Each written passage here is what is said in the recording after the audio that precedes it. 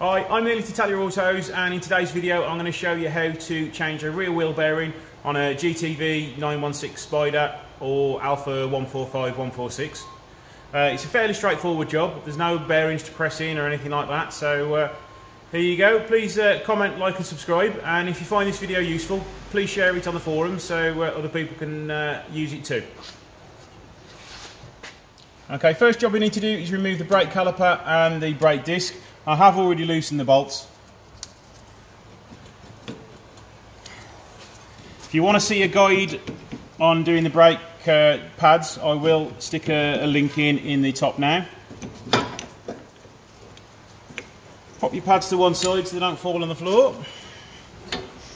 And to remove the disc,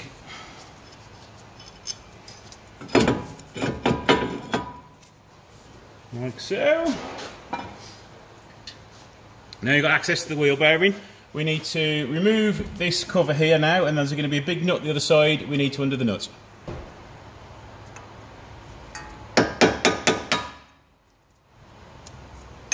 Just remove it bit by bit all the way around the outside, just so you don't bend it or make it out of shape. Now it's a 32mm socket. I use my impact gun to get this off.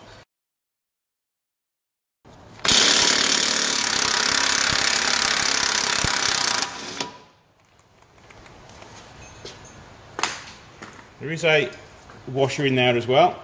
Now your wheel hub is free to come off. Sometimes they can get a little bit stuck, so you will need to use a hub puller on them.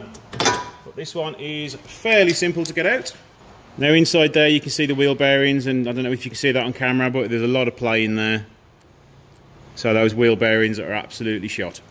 Now you want to just put some grease on the hub, just so it will go on nice and easily and not get caught on anything.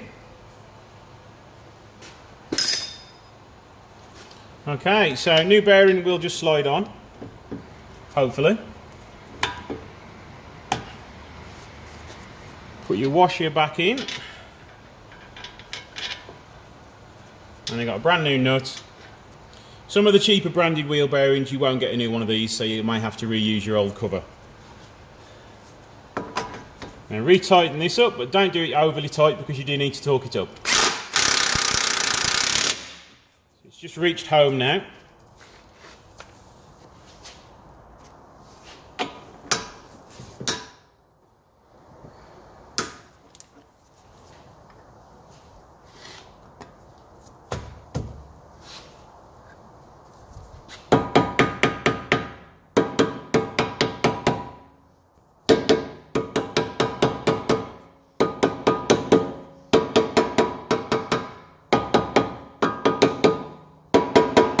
Tap it all the way around gently, just so you can get it to locate nice and centrally.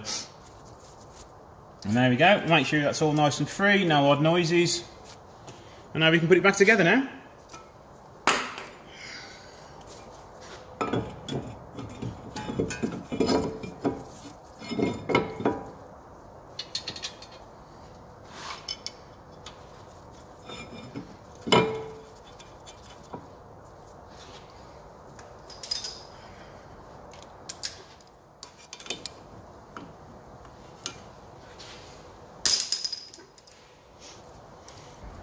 While you're putting the brakes back together, it's worthwhile just giving everything a check.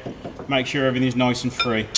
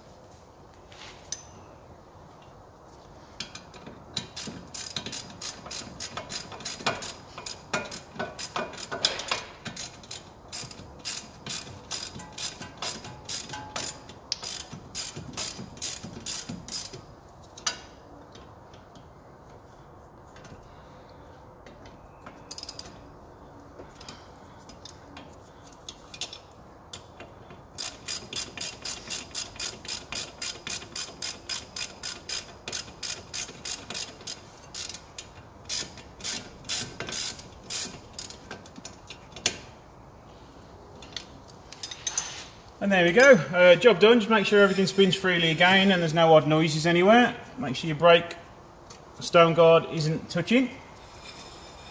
And there you go, that's another job done. As you can see, it's a very straightforward job. It's not as difficult as a lot of wheel bearings are, because you do need to press them in or press them out on a lot of cars. These are really cheap and simple and an easy DIY job at home. So thanks for watching, please like and subscribe, and I'll see you in the next video.